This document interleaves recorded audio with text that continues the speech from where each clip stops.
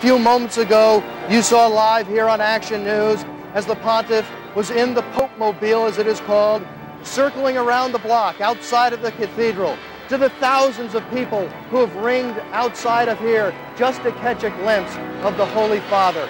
Truly a moment of a lifetime for everyone involved here.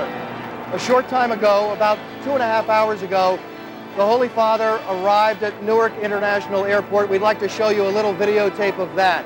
The Pontiff walking down off of what is called Shepherd 1, the aircraft, as it is always dubbed when it is carrying the Pope. He stepped down, and unlike past visits to America, because of the injury he sustained to his hip last year and the operation that followed, he could not get down on his knees and kiss the earth as he does so often. But we are told that he did have a bowl of earth that was presented to him in which he could put his lips to and grace the soil of America, the significance of America, which he refers to as the world's playground. The Pontiff is so excited to be back here. You can see it on his face. You can see the vitality of this man, 75 years old in the 17th year of his pontificate.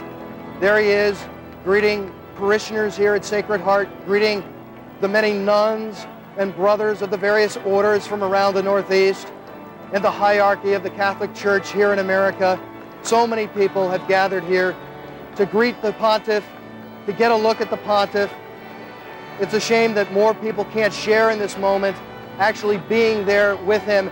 But spiritually, I can tell you from being outside of the cathedral and witnessing firsthand the reaction of the people outside here who have waited to see Pope John Paul II.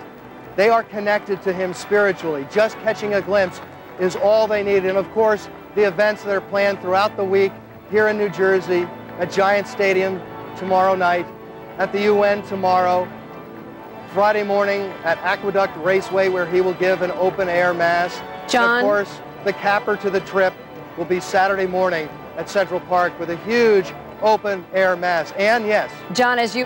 Oh, he is in many, many ways. You can feel just the uplifting spirit of that music. And of course, having the presence of the Pope here adds to it just so much. I've been within close proximity to Pope John Paul II once before, and I can tell you, it's an electric feeling.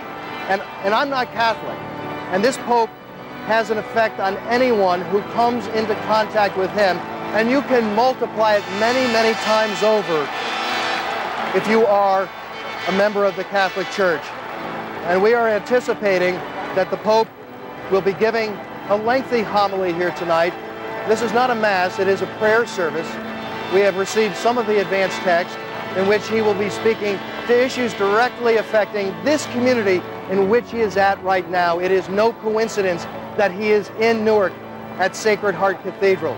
This is a parish which has really suffered in recent years. It has lost many parishioners. Its financial support is waning and needs to be subsidized at this time.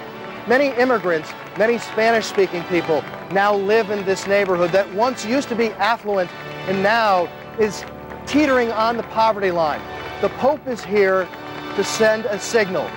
He wants to reach out to all peoples and to say that the Catholic Church is for everyone. And he says that, we read it in our advanced copy, the text of his sermon and homily this evening. He makes that point. He will also touch on the role of women in the Catholic Church and how the hierarchy of the Church has not been all it could be in regard to the female issue in years past, and how he aims to change that.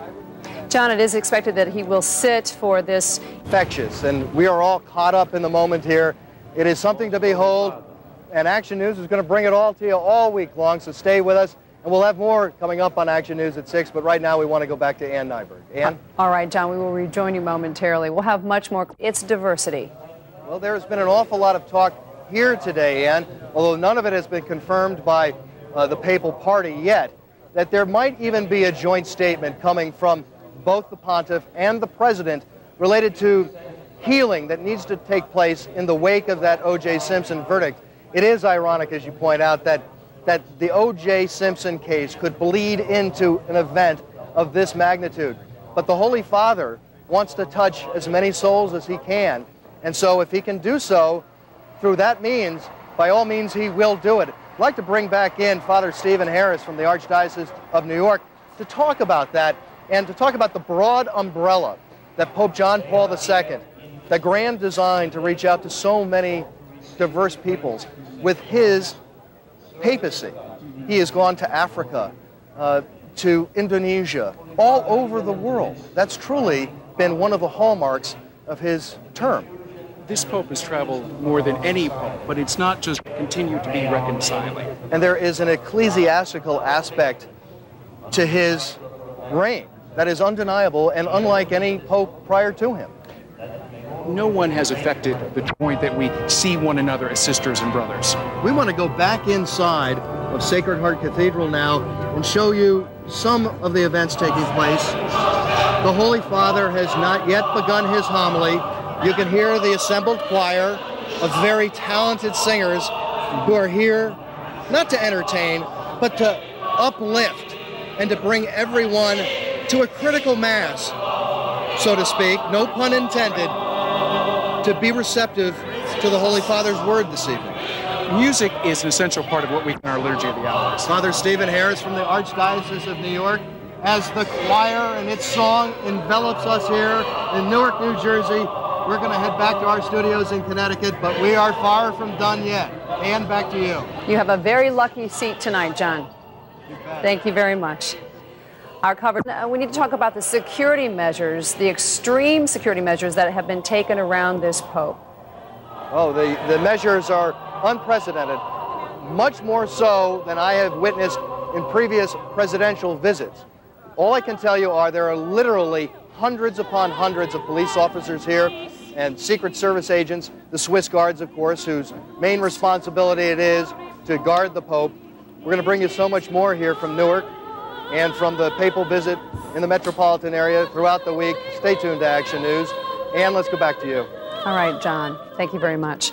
And we'll be right back with sports. Incredible schedule that the Pontiff has over the next 5 days, John. Actually, Ann, we're going to depart for a second because you were mentioning Yom Kippur. Right now, we're going to take a live picture inside, and the choir is singing from the Jewish scriptures. And that's what you're hearing, and it is not a coincidence, this being the highest of holy days in the Jewish faith. Another example of this pontiff reaching out to peoples of other religions. That does it for our live Action News coverage of the papal visit for now. Stay tuned to the Action News late edition at 11 o'clock for so much more. And back to you. Including that schedule, John. Thanks very much.